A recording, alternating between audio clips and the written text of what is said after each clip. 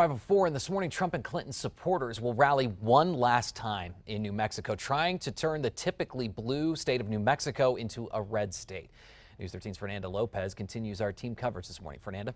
Good morning, Adam. Recently, New Mexico has been thrust into the election spotlight after several visits from Trump's camp in recent days. But as our political expert explains, Trump's visits may not exactly make a difference when it comes to winning undecided voters. We are going to win this state, and we are going to take back the White House.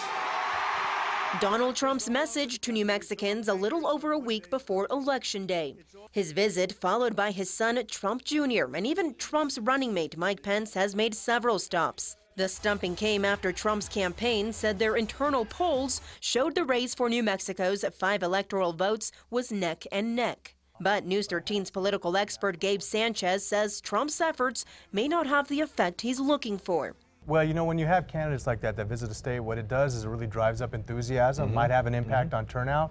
The trouble with that is it also might impact the other side. Sanchez doesn't see New Mexico as a swing state and doesn't believe the heavy stumping from Trump's camp will drum up a whole lot of support for the Republican nominee. But all of the attention could mean more voters at the polls. As for Democratic nominee Hillary Clinton, neither she or her VP pick Tim Kaine have made a stop in New Mexico. Her husband, former President Bill Clinton, did.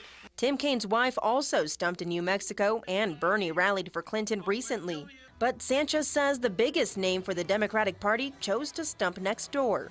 Surrogates don't have a lot of impact. In fact, on the Democratic side, the only surrogate that we're actually seeing that matters is the First Lady, Michelle Obama. And I think the fact that they strategically put her in Arizona and not here in New Mexico sends a signal to a lot of folks that, hey, we think we've got New Mexico in the bag. Let's see if they regret that decision come election night.